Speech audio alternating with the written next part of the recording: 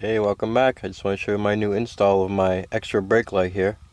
I found that there's an issue if you let off the accelerator in this car, no brake light comes on, so the person behind you doesn't know you're slowing down until they are about to hit you.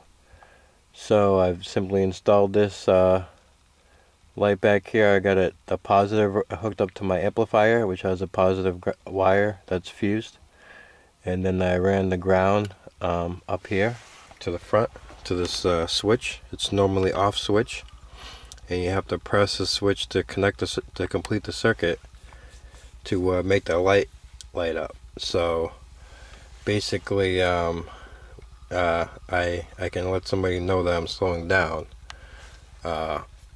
whereas before they would just be right on me all the time. If I just continuously let off the accelerator, I'm slowing down.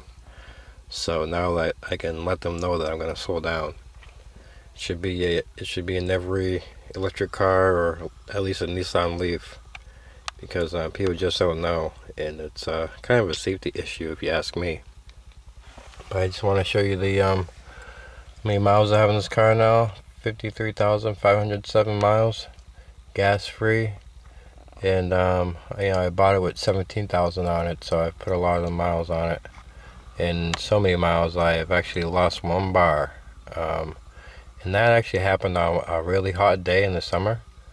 I probably shouldn't have charged all the way up that day. It probably would have helped not, have one bar missing, but it actually hasn't really affected my range. I can still go from all the places I went to when I first got the car, and I know I've gotten better at driving the car. I always put it in neutral when I go down the hill, and I use the regen very efficiently. I can almost come to a complete stop without using the actual brakes, just the regenerative braking.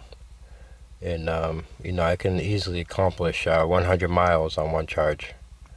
So in that aspect, it's still a great car, and I just love the handling and the reliability. I urge anybody out there who wants to save money or want to help the environment to get one of these cars. It's all right. Thanks for watching.